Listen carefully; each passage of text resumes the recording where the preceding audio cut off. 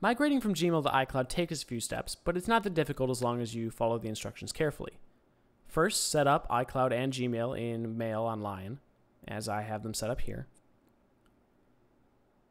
And first, we're going to go down to Sent Mail, click on it, and go to Mailbox. Use this mailbox for sent. Do the same thing with your trash folder so that these folders integrate properly with Mail on OS X. Now we're ready to start copying. Head up to your Gmail inbox and select all the messages inside.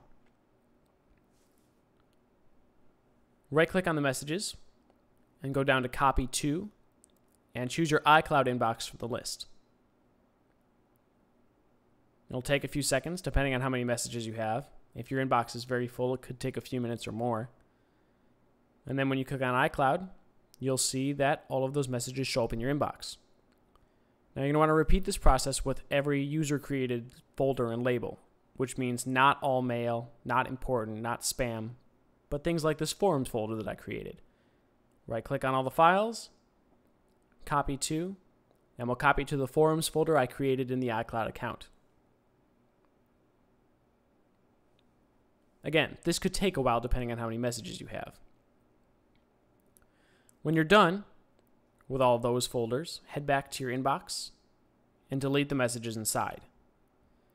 Again, delete all of the messages in all of the folders that you've copied over, including sent, and all mail should be the only folder left with any messages in it.